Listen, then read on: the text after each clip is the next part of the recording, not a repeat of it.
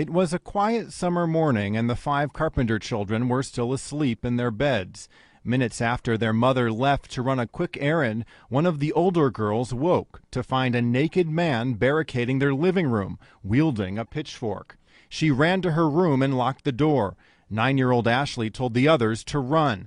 2 of the girls got out a window, went next door, and called 911. Somebody in our house, we don't know.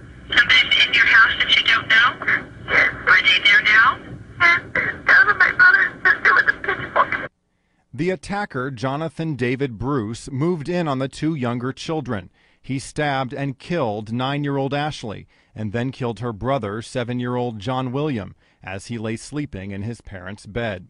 Deputies arrived at the Carpenter's house, and when Bruce lunged at them with the pitchfork, they shot him. Jonathan Bruce was dead.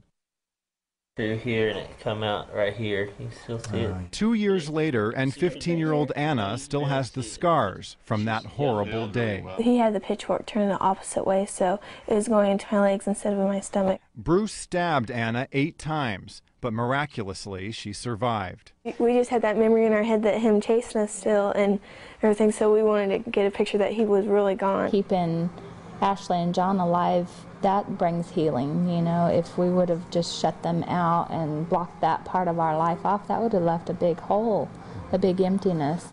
An emptiness Tiffany and John Carpenter prayed would be filled. When we talked a year ago, the Carpenters believed their prayers had been answered. Tiffany was pregnant with twins. But sadly, she miscarried and came close to dying herself. I was hemorrhaging. I could hear everything that was going on. I wasn't feeling anything, and I wasn't afraid. But she recovered, and not long after, she was pregnant again.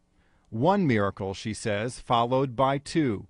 Again, she was pregnant with twins.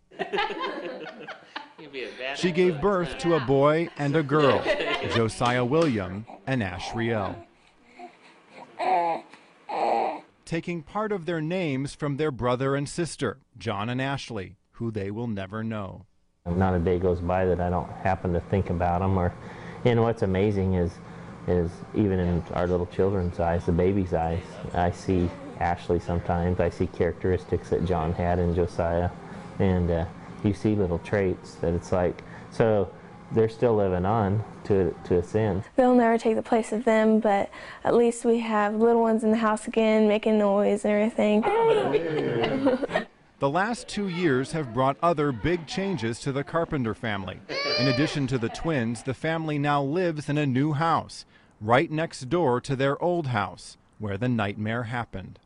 There's days that you look over and you remember them running out and feeding their chickens or doing something funny or whatever. You just, those moments do hit you like you said, a tidal wave. The Carpenters say an enduring faith in God has given them and their children the strength to deal with the grief. And they know that there's a heaven and know that they'll see Ashley and John again, and then in turn they know there's a hell too and know where Jonathan David Bruce is, and you know, so they've left it in the Lord's hands, and they're amazing.